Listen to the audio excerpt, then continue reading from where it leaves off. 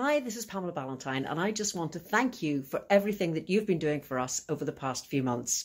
I know it's been a very difficult time for everybody, and particularly yourselves on the front line. You've been away from your family and friends, and I hope that over the festive period, you're going to get time to spend with them. May I take this opportunity once again to say thank you from the bottom of my heart for everything that you've done, and may I wish you a very Merry Christmas and a peaceful, happy and healthy 2021. Hi, I'm Ali Ford, an actress probably best known for playing Dimpma in the BBC's Give My Headpiece. So 2020, crazy year, eh?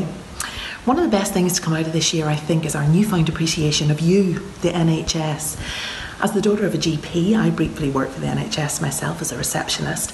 I've got to witness firsthand the incredible difference that you make to ordinary people's lives every hour of every day.